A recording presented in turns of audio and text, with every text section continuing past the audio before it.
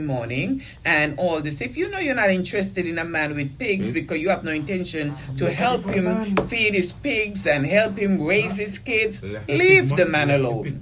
Why get in there because Bucky can buy you a car and you know you just want that car? But in reality, you know, you're not interested in his kids, raising his pigs and all that. It's just not a relationship for you. Stop picking out the good out of the relationship and try to run it. It's a relationship on a whole. You either accept the man for who he is or leave the man alone before him take back in bed when he finished with you.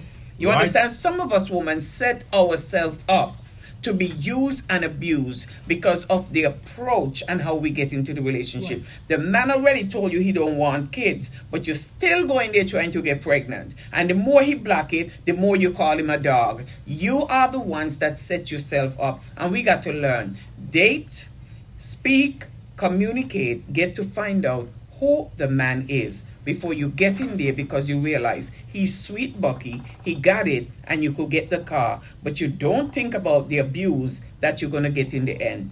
We're the one that play into it, and sometimes as women, we cause ourselves to be used and abused, and then we blame the man for what we see coming.